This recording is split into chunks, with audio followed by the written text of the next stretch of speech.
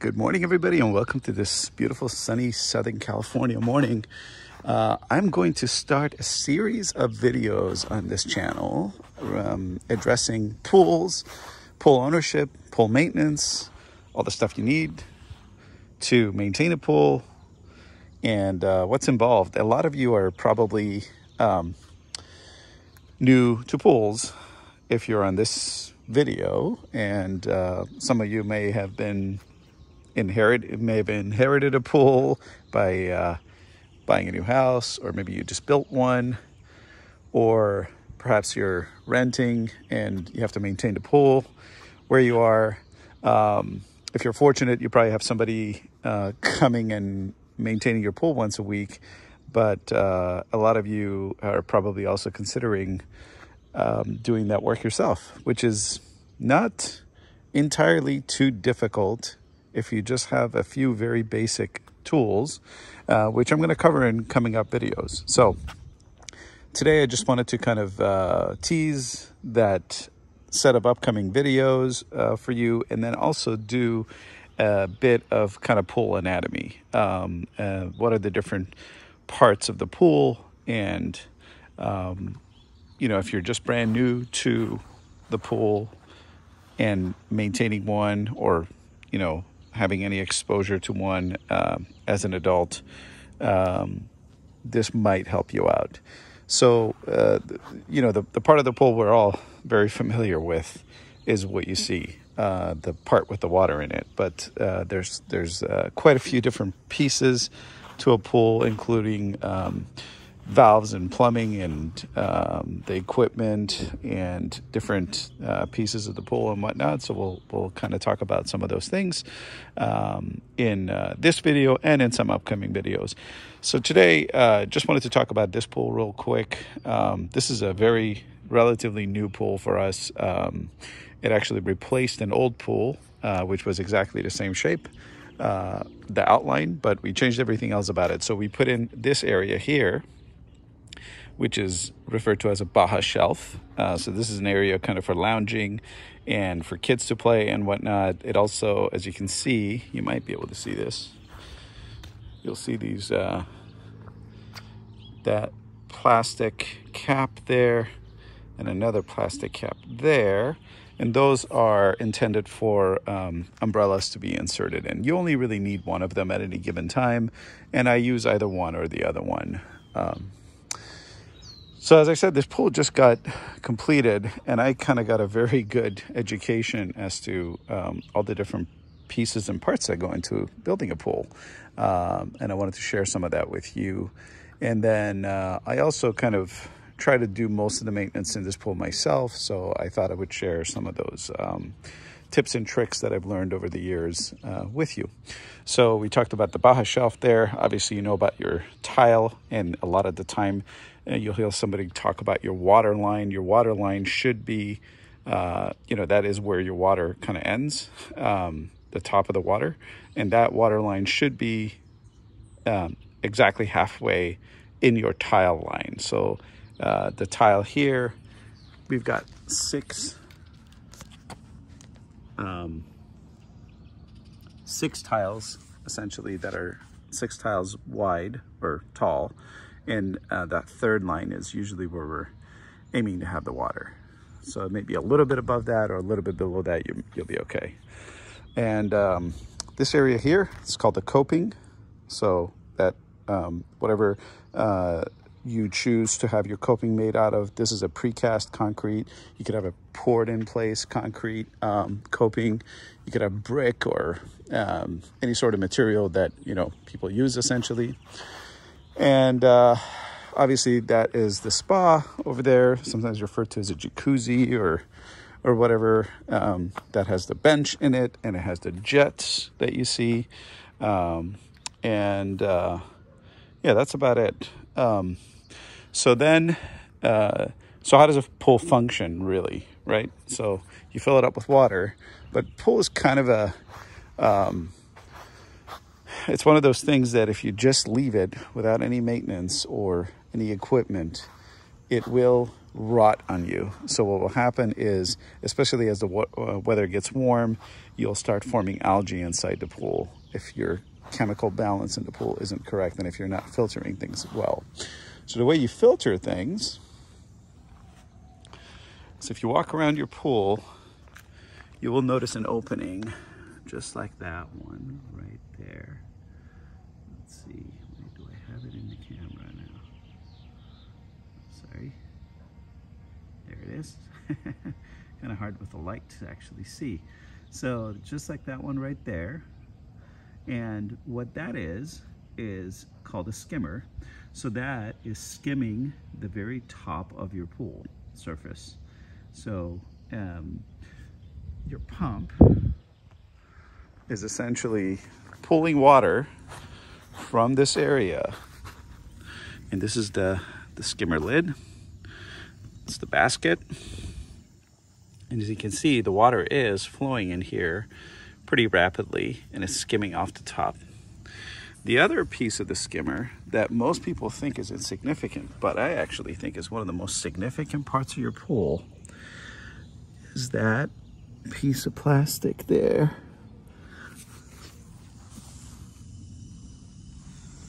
Hang on a second. I actually demonstrated a problem just right there. All right. See a little flap in here that moves up and down. Okay, that's called a weir. Now, a lot of people think this is an insignificant piece of equipment. A lot of people think that that is, including some pool guys I've dealt with, a lot of people think that that is just to keep the leaves in here when the pump shuts off. That's one of the functions. So like all the grime that goes over the surface and ends up in here, it doesn't go to the pump, right? It stays inside that basket. But once that, once the motor shuts off, once the pump shuts off, that flow of the water stops. So everything you've just collected would go back into the pool. So one of the functions of that thing is that it's just a piece of foam inside essentially, and so it's buoyant, and it pivots along an axis inside there so that it moves up and down with water, like the buoyancy force. But it's just buoyant enough that, like, its density is just enough that when the pump is on, it does get pulled down and allow the water to go right over the top of it. And that's actually what's really important. I wish I could give you a better view of it. There we go. So as you can see, the water just goes right over the top of that as it comes into the pool. So one of the functions, as we said, is to keep the leaves from going back out, or the bugs or whatever it is from going back out. But the other function, which I actually think is the most important function, and a lot of people miss this fact, is that that is what makes the very surface of your pool clean. That is helping you skim the very surface. If that didn't exist, you would just be pulling in like that entire 4 or 5 inches of water right there into the pump. That is not what it does. It allows you to just pull the very surface of the water in. That allows you to keep the water surface clean. And as you notice, mine was a little stuck, and I'll talk about that in a future video about how to make sure that doesn't happen. And even if you make sure, it still will happen to you once in a while. There has just not been enough innovation in the creation of that that weir part, in my opinion. But we'll talk about that. There's ways you can trim and fit it properly, and the problem you have is if somebody mucks with it, then you'll have to reseed it. So we'll talk about that, and that's exactly what's happened here. So and this is the cover, and I've basically, since I had artificial turf here, I basically glued a piece of that on top of this so that it kind of disappears from sight for the most part. All right, so let's talk about, so that's kind of the main parts of the pool here. Not a whole lot more to discuss with inside the pool. Nothing you don't already know about. Let's see. We can now move over to the equipment. And I had the equipment moved quite a distance at a higher elevation than the pool, which can cause some other challenges. This gate's getting replaced in a couple of weeks. Doesn't actually exist right now. So if you look at your pool equipment, you're likely to see something resembling this setup. Yours will invariably be different. Okay, there's all kinds of different things that could be happening in your pool. Now, this is a saltwater pool, and this is a salinator. So that is a piece that you may or may not have, depending on kind of how modern your pool is. Some of these valves you may or may not have. These are automated valves. And you almost certainly, if you have a modern pool, you probably don't have a blower. And I'll explain why I have one for my spa. But let's just talk about the different parts here. The primary piece that every pool will have, and it will look very much like this, is the pump. So that is your pool pump. That's where it is. And what that does is using some of this plumbing, it's pulling water right from that skimmer we pointed out into the pump, right? And then it pushes it out into the filter, and then it pulls it back out from the filter and pushes it back into the pool. That's really kind of what your pump does. That's the major function of the pump, is to pull the water from the pool and push it through the filter, and then push it back into the pool. And this is a DE filter. This is a diatomaceous earth filter. So it takes basically kind of a filter powder, essentially, with like little cartridges inside that essentially filter the water that's coming into the pool. So this is my favorite type of filter. There's all kinds of different filters out there. This is my favorite one, but they're all very good. I mean, most modern filters are incredible, and they're relatively inexpensive devices, actually, considering the fact that they're doing most of the work of filtering, or all the work of filtering in your pool. Now, the filter itself doesn't really do any sort of chemical adjustments typically. Now, there may be some filters that do. This one isn't necessarily doing much of that. Of course, the diatomaceous earth substance does add to your chemistry, but that isn't what's regulating the chemistry of your pool. But let's focus on just components for now. We have the pump, we have the filter, we have obviously all the plumbing. There's valves. As you can imagine, you need to direct water one way or the other, or from the pool, or from the spa, or from the skimmer, or from the vacuum line, which we didn't actually talk about. So that's why you need valves, is to redirect water in certain ways. And we'll talk about valves and how they work and why we need so many of them. And then you have your heater. Now, your heater might be a gas heater like this one, or an electric heater, or a solar heater, or whatever it is that you have. But you will probably have a heater, hopefully, depending on where you live. Now, in Southern California, we almost never turn the heater on for the pool, but the heater's then there mostly for the spa. Now, some people do turn their heaters on, but that is a very costly thing to do with, heating up. Your typical pool is going to have like something like 15 to 20,000 gallons of water. And when you think about what it takes to heat that much water, just 1 degree, it's a tremendous amount of energy to do that. Now, typically the water temperature is at like 60. And if you want your pool to be warm, you're going to pull it up to like 70 something. So you're heating 15,000 gallons of water or more, 10 plus degrees. That is a tremendous amount of energy that you're going to spend to do that. So that's why your monthly bill will be very high if you're continuously heating your pool. Now, we might heat the pool once or twice a year if we have, family over and the water is cold, we want the kids to swim. But we get enough swimming days without heating the pool that it never really becomes a thing. I try never to heat the pool, in fact. So that is, but the heater is essentially only being used for the spa in our case. Now, I mentioned I have a blower, and then you may not have one, and I won't get into that discussion of why I have one right now. But the blower essentially adds an air component to the spa jets that you have. So, you know, you'll get a more bubblier spa. Now, that's actually not a desired effect for me. Some people do like that. I don't like that. I'll just briefly get into it. Given the distance and the elevation changes, I need to turn the blower on for just about 2 or 3 seconds every time I turn the spa to make sure I kind of create enough pressure in the line to get the spa going properly. Because I only have one pump. Now, if I had 2 pumps, that may be a little different. But this was a way that we kind of engineered this setup, and it worked really well for me. So before you criticize, know that this setup works phenomenally well for me. And then you have your panel. Now, you may or may not even have a panel. Like if you have an older pool, which we did before this, all we had was the pump, the filter, and the heater. We also had an additional pump actually for the spa.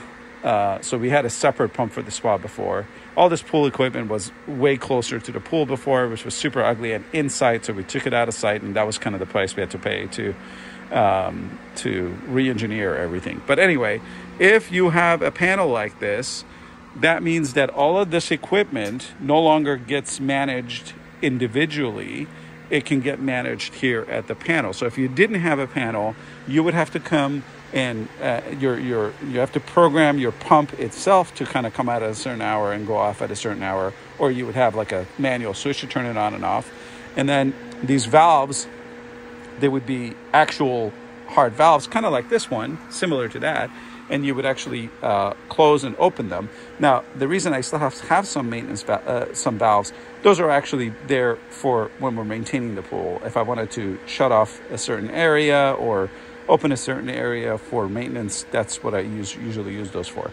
And then for your heater, you would have to actually come in here, open the panel, and, you know, turn the heater on or off, which, as you can see, I can't even do with the panel because the panel has essentially taken over the control of the equipment. So the panel controls the entire equipment. And this is a Pentair IntelliCenter control system panel. I'm not going to give you many opinions on or reviews on these just yet, not in this video. I will cover those. But I have seen a lot of these pool systems, and in my opinion, none of them are super great. So this is our pool. As you can see, there's a little green light there, meaning it's running. This is the spa. There's no green light there, meaning it's not running. Now, if I were to tap that button, some of these valves would change, and the heater would come on, and the spa would come on. So that's kind of how that works. We don't have any water features, but if you did, well, actually, we've got the air blower that's technically in here set up as a water feature, but if we had any features, that would be it. And then here's how you turn the lights on and off, and we've got a few lights in the pool that actually didn't cover when we were there, but there's lights in your pool. You can essentially turn them on and off here. But the beauty of all of this is that this is all connected to a Wi-Fi module that's inside my garage, and there's an app that goes along with this setup so that I don't ever have to come out to this panel. I can do pretty much everything I want using the app, including changing some of the settings, turning things off and on, checking the chemistry. So our salt level right now is at 3,800 ppm. No alerts or warnings. That's good. Our pull output's at 60%. So we've got some good stats here. Shows you what my schedule is. I'm running the pump from 8 a.m. to 3 p.m. Now, whether or not that's a smart thing to do, we'll leave for another time. But right now, that's what I'm doing. I'm actually considering changing it. Electricity is pretty expensive during the day, but it's most expensive for us between 4 p.m.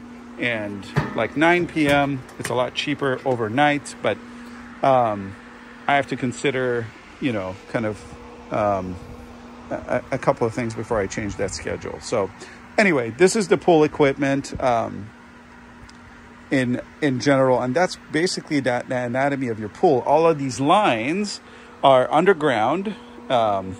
depending on code in your area, there may be like 18 to 24 inches or so underground or whatever it is. And they're essentially running just underneath this walkway here. And they're moving out to, they're going to take a nice dip right about here, go way below these stairs. And then they take, here's a point, they all split essentially. Some go there, some go to the bottom drains, and then some go over there.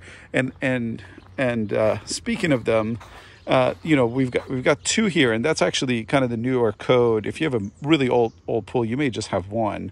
And the danger there is they can create a pretty heavy suction from the pump if you're near them. So if you had a small child that was near one of them and got near it, the pump could essentially suck that person close to it, and it would be hard for them to let go.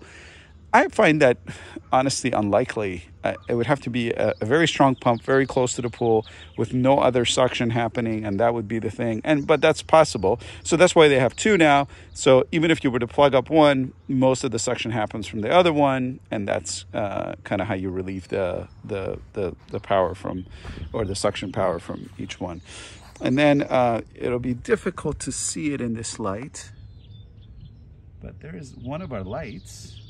It's a tiny little LED light, and let's see, we've got another one right there and another one inside the spa. It doesn't provide a ton of light. Honestly, I'm not a huge fan of these LED lights. I almost liked those really big marine looking ones that we used to use in older pools, just because they gave off a lot more kind of diffuse light. Here's the other one. But these are cool. They're super tidy and they're nice, and people like them. And what's really nice about them is they're like a multicolor light show, so you can kind of set it up to give you lots of different kind of light colors and whatnot. Oh, and then one last thing that I didn't cover is over here. I've got a little flap, looks like a plastic flap, and that's like a vacuum line. So we noticed that we talked about how the water can get pulled in through that skimmer right there. Well, at the equipment, there's a valve that can switch the suction to this line, and then you can connect a hose to it and have a little vacuum appliance or like an automated robot kind of attached to that to vacuum your pool. It doesn't really make a whole lot of sense for us. Those things don't climb, you know, stairs very well. So it would keep that part of the pool clean, but not this part of the pool. And I have to see if I even have a problem with algae this summer or not before I consider it. So that's the basic anatomy of our pool. Tell me how your pool is different, and I might be able to give you some pointers. But oh, I didn't cover one major thing. We were actually right here. So this is, so that was the skimmer cover. This is our water fill line. As you can see, it's got one of these like bobs here, kind of like you would have in your old traditional toilets. It's like a little siphon. If I push it down, water gets added to the pool. I let it go. Water is high enough now that it doesn't do that. So this is kind of going all day. It's just very little amounts of water being added to the pool all day in a very fine and precise manner to make sure that your water level stays exactly where it's supposed to be. And that's very important, by the way. So I'll tell you why it's so important to make sure your water level is correct at the water line. Now, see, it's still running. You can hear it. So there's a couple of reasons. One is your water line determines a few things. You can see here, I've got an area where the water kind of flows over the spa into the pool. It's a very fine line. In fact, you know, there's not a whole lot of water on top here. In fact, this is probably more than what we normally would have on top, honestly. We're almost a little high because he just just adjusted it the other day, but I prefer to be a little lower than this typically, and it just barely skims over this line. But if your water line's too low, then this water doesn't get pulled into the skimmer from your spot. That's one thing. The second thing is if your water line gets too low, let's say you leave for a few days in the summertime, it's a little hot, the water evaporates and you're not adding water to it, then the water line will get below the mouth of the skimmer, and then your pump will start sucking in air. And if your pump sucks in air for more than just a few minutes, either it will shut down on its own or it will burn out over time. So that is not something you want to do to your pump. And once that happens, that means your water doesn't get filtered anymore. And when your water doesn't get filtered, your pool will rot and it will look like a giant pile of mud. And algae will start growing on it and all kinds of stuff. And we're actually not skimming all that great today. There's some stuff on top of the pool. And I'll cover a lot of that kind of maintenance in another video soon. So over the next few weeks, I'm going to do videos on some equipment, some cleaning equipment that every pool owner should have, regardless of whether or not you're having somebody clean your pool every week. There's a few things you should own, and I'll go through the ones that I own, that I really like, products that have served me pretty well. How to test the water in your pool. Now, again, if you have somebody maintaining your pool, it's probably not very necessary, but there's a couple ways to do that. I like using strips, and I know a lot of people use chemical kit. They're both great ways. It's just the level of obsession you might have with doing that, and how easy you want to make it on yourself. I find if things are even slightly difficult, I'll probably do them less often. So the key to good pool maintenance is to make things kind of easy for yourself. Keep your equipment in a place where it's easy for you to get to them, and so it doesn't become a pain for you to maintain your pool. The easier it is, the more you'll do it. So we'll cover some of that. We'll cover how to keep like the chemical balance a little bit better. We'll cover kind of a couple of different types of pools over time. And then I'll also give you some tips and tricks on how to clean the surface of your pool and how to clean the bottom of your pool, how to get rid of, like, when the winds come through and your pool fills up with leaves, what you should do, a lot of that. So, this isn't the typical type of video for this channel, but it is a DIY channel, and this is a DIY set of videos for maintaining a pool that you can enjoy all year long, but especially during the summer, which is kind of where we enjoy it the most. We, in Southern California, we get a good 7 or 8 months of summer technically. So this pool gets used for a good 7 or 8 months, and during the winter months, we just don't use it hardly at all. We may use the spa a few times a month, but that would be it. All right, guys, click that subscribe button and the notification bell if you're interested in DIY projects, DIY tools, and also DIY pools now. And I'll see you on the next one.